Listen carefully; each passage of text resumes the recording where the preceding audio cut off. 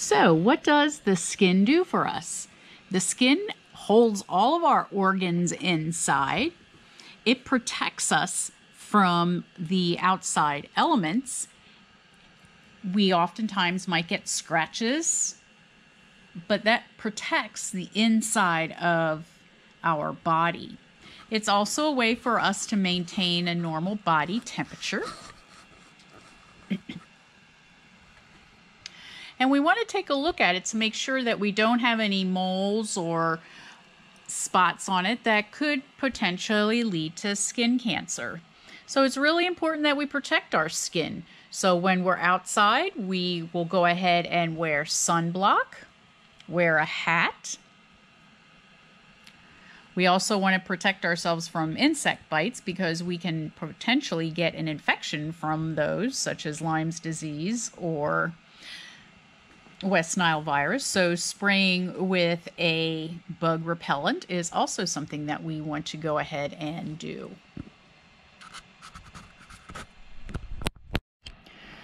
So if we find that we have developed a skin cancer, we'll go ahead and have that removed.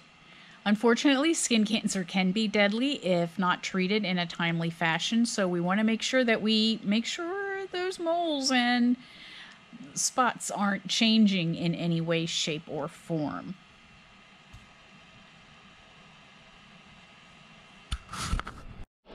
Welcome back, everybody. Professor Miller here, and today we are going to talk about skin temperature. So, first off, let's go ahead and determine what normal temperature is. So take a moment or two to write down what you think normal temperature is. We can measure temperature in both Fahrenheit and Celsius, so you can go ahead and pick whichever one you would like to use, whether it be Celsius or Fahrenheit. And also think about what are some of the functions of our skin. What does it do for us?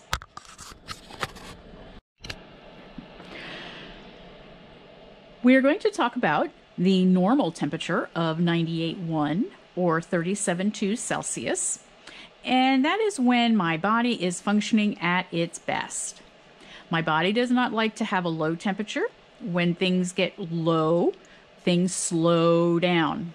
So my heart rate will slow down, my breathing will slow down, and I will feel cold to touch. If I have a fever or my body temperature is too high, I can literally start to cook. So if I have a temperature of 103 to 104 degrees Fahrenheit, I might start having seizures. And that's increased electrical activity in the brain, and my brain does not function as well. And actually, it's kind of like I am cooking my brain because it is so hot. So we're going to go ahead and monitor our patient's skin temperature with a sensor. And this sensor is a little round disc that we go ahead and put on our patient, and we can tape that in place. And that will measure our patient's skin temperature. We'll move it around because this can cause pressure on the skin, and we don't want to cause any tissue damage by having this on and in one place for too long of a period of time. So, what causes our patient's temperature to rise? A fever, such as an infectious process, will cause our patient to have an elevated temperature. Some medications will do that as well. How do we drop our body temperature? Well, right now in summer it is very hot and humid, so we are going to sweat. And that sweat is evaporated off of our body, and that is how our body cools itself.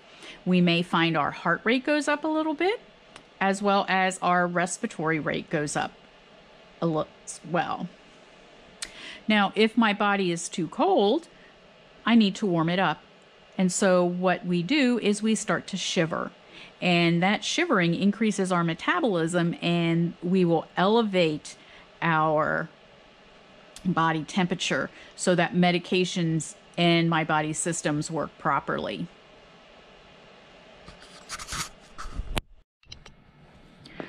When we're taking care of newborns, newborns have a very large body surface area, which means they have a lot of skin that is exposed. They don't have a lot of fat, as some of us do as we get older. That fat helps keep them warm. And they also many times have very fine hair soon after they are born to help keep them warm as well. We will also use a temperature sensor, though much smaller, to monitor their temperature as well. We need to keep our children warm, so many times you'll see them wrapped up in blankets, and often they will have a hat on their head. We all know that heat escapes through our head, so whenever we wear a cap, we will find that we will feel warmer than if we didn't.